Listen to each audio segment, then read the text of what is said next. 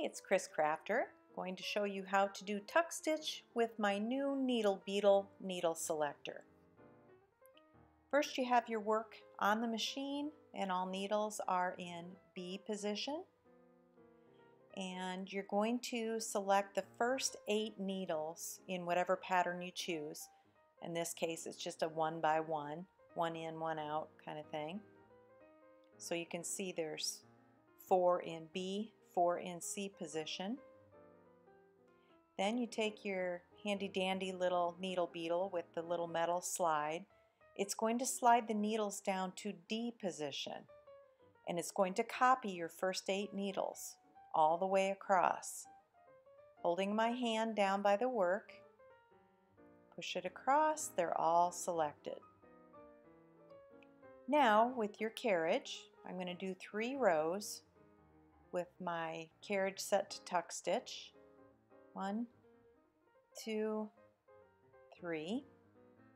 Switch it back to stockinette on both sides. Do 1 row. Then we're going to repeat the same thing.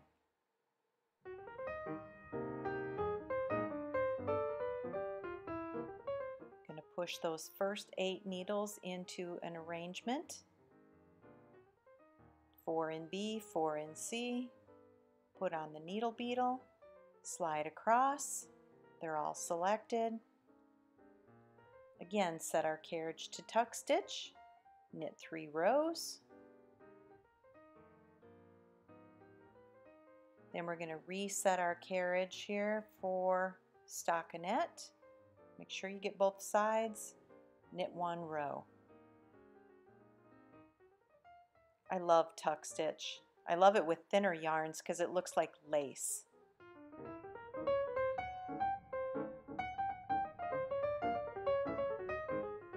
The needle beetle can be used to create tuck stitch, slip, Fairisle, and lace stitches. It works on the LK150, 140, 100, and a Japanese machine, GK370.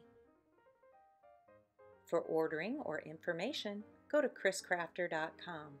Thanks for watching.